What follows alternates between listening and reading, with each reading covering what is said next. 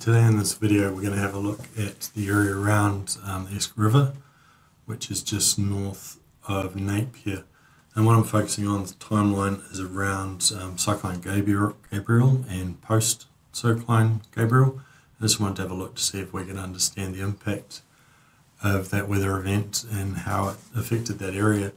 So have a look here. I'm looking current images from the 26th of January, which is pre-event.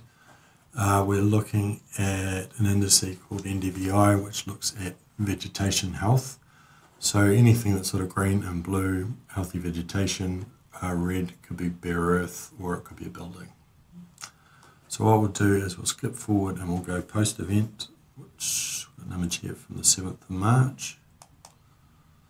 You can see here there's a lot of red has come through this area. So the way you can interpret that is unhealthy vegetation, or it could be a lack of vegetation. So a great way to check to see if it's a lack of vegetation is to use the bare earth indice.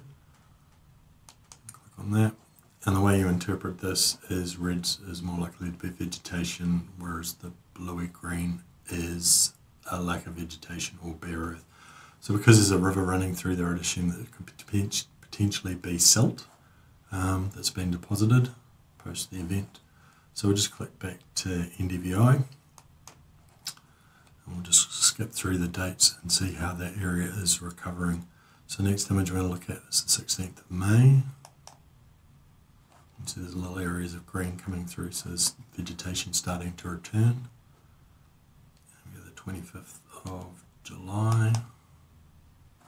So things are getting a little bit greener through there. The 8th of September. So yeah, still pretty much the same.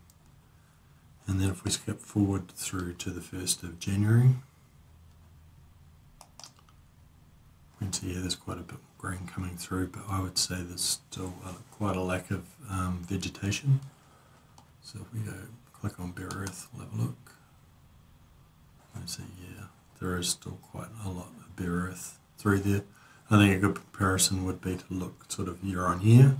So if we go NDVI, back to that, and then go back to our image from the 26th of January, we compare, you can see it's a heck of a lot greener through there, so it'll be more healthy vegetation. Whereas if we go for the 1st of January this year, you can see there's still quite a lot of unhealthy vegetation, and that sort of tells us that area is taking a wee while to bounce back post-event. If you'd like to know more, feel free to contact us at www.orbica.com. Cheers.